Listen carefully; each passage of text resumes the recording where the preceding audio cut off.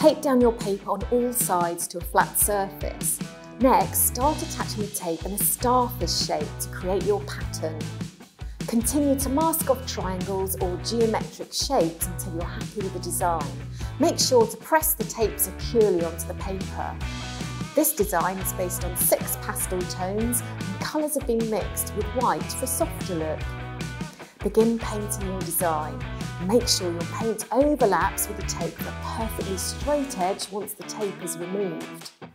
Wait for the paint to dry and then very gently remove the tape without forcing it, and it should peel smoothly away, revealing a crisp white line.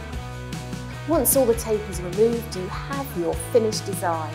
Go on to create more patterns and experiment with different colours using this tape art technique.